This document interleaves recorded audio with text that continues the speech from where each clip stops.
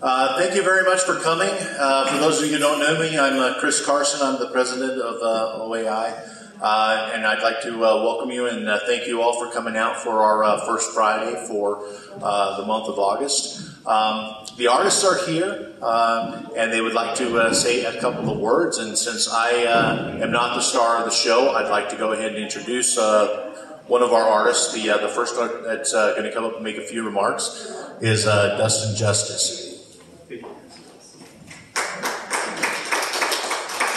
Hello, everyone. It's been a little while since I've actually spoken in public like this, but I'm very thankful and honored for everyone to have shown up to the show tonight and to see our works that we've done. I'm inspired, obviously, by the human form and actually looking forward to helping some sort of like live figure drawing class down here with Otero Arts and working on that kind of collaboration of being inspired by the human form and having some fun. So, don't really know if I have much else to say. Does anyone have any questions? What's your art education background?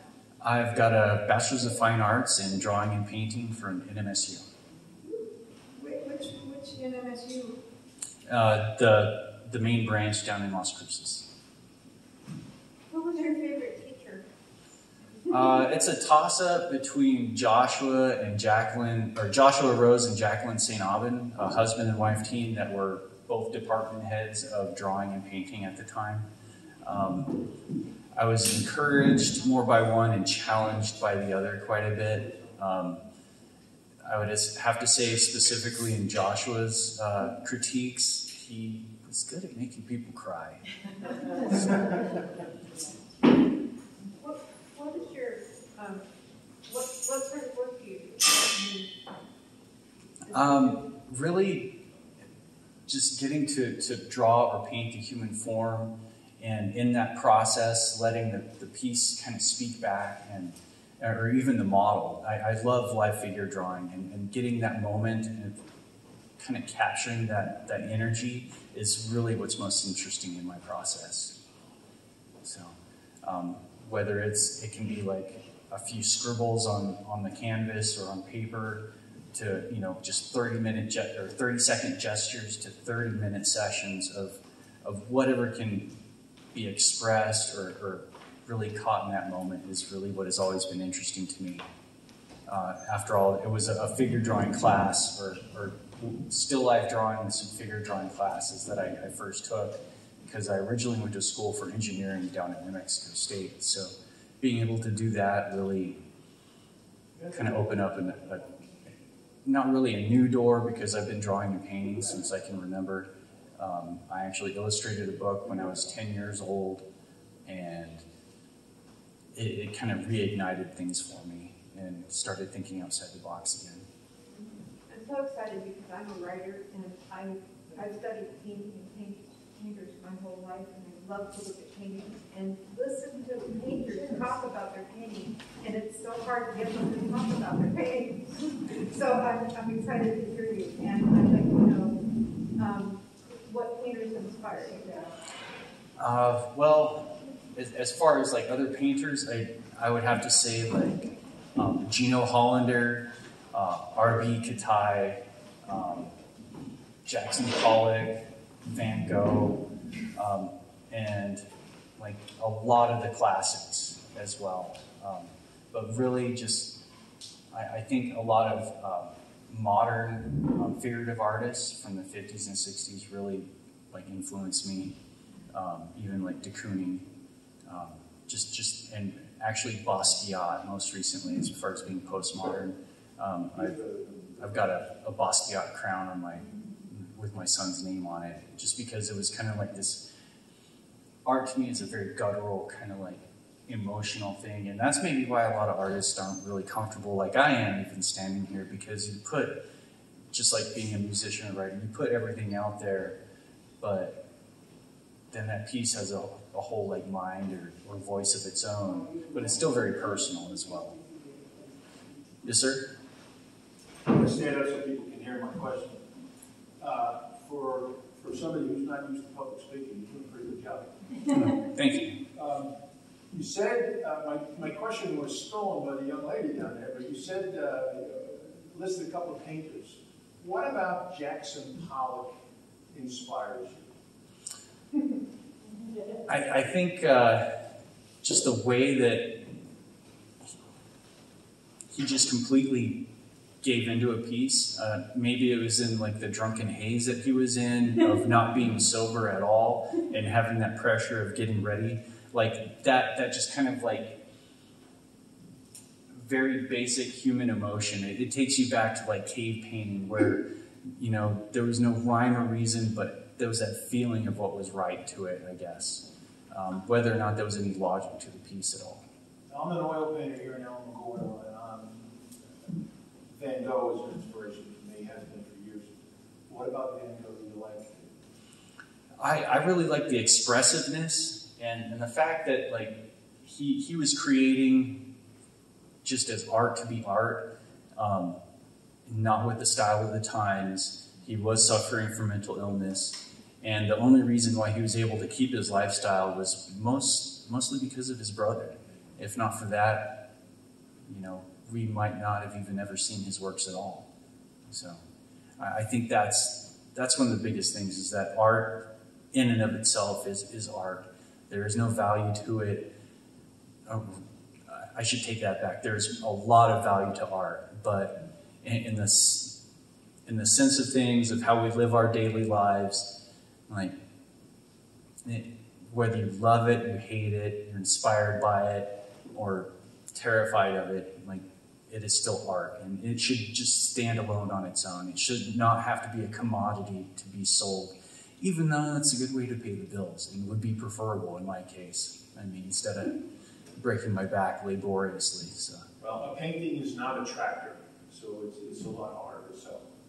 Very true. Very true. Appreciate you coming. Oh, thank you.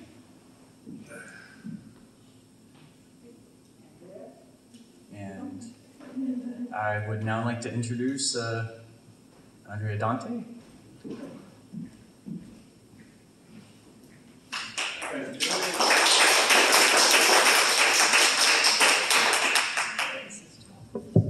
Okay, so this is really awkward for me, even though I currently teach at Ruidoso High School. I teach visual arts there, so you think I'd be really comfortable with this, but you're actually looking at me, so we'll see how that goes. My education is also in New Mexico State.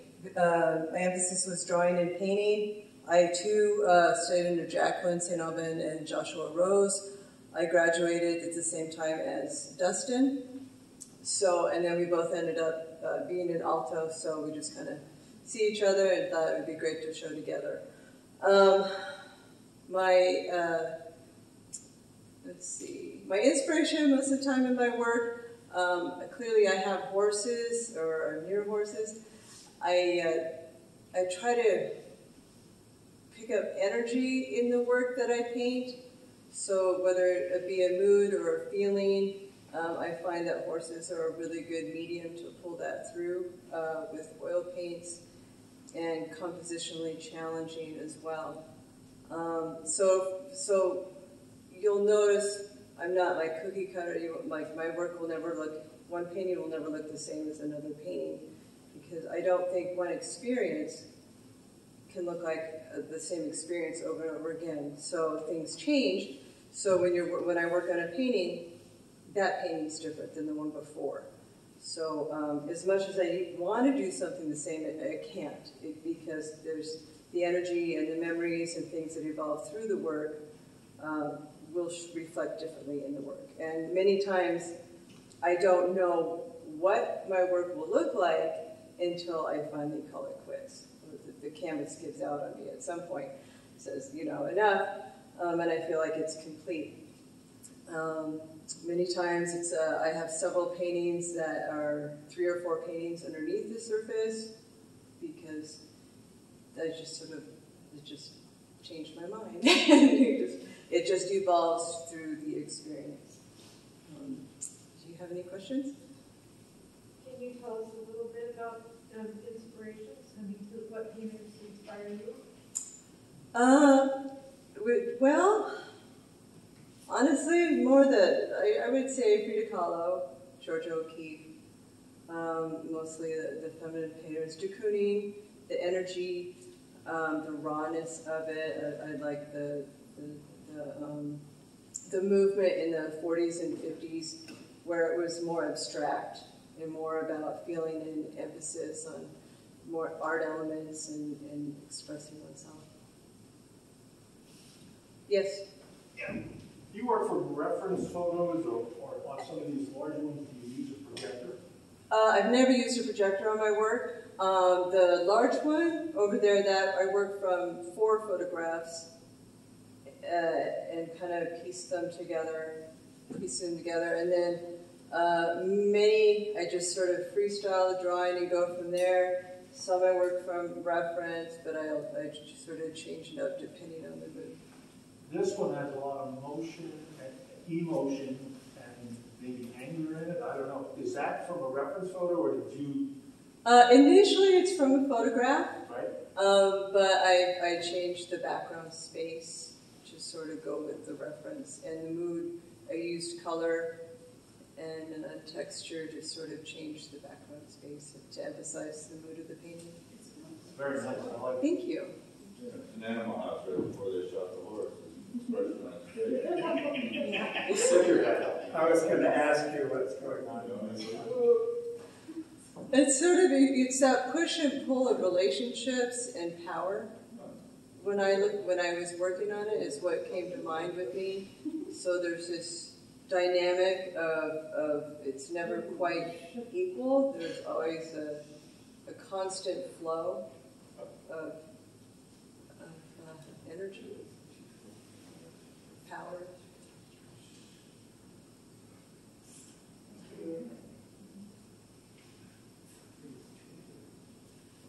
What do you like most about teaching? What I like about teaching? The constant variety of you never know what's going to happen from one minute to the next. I enjoy working with students and their ability to just take off when they get you see it when they get something and they're interested in something, running with it. I give them a lot of freedom. Yes, sir. I have another question about your technique, the way you paint. I'll take this off. Do you use a medium or do you paint straight out of the tube? Do you use Gamsol? How do you? Well, it depends. So for the most part, my larger paintings, I use oil.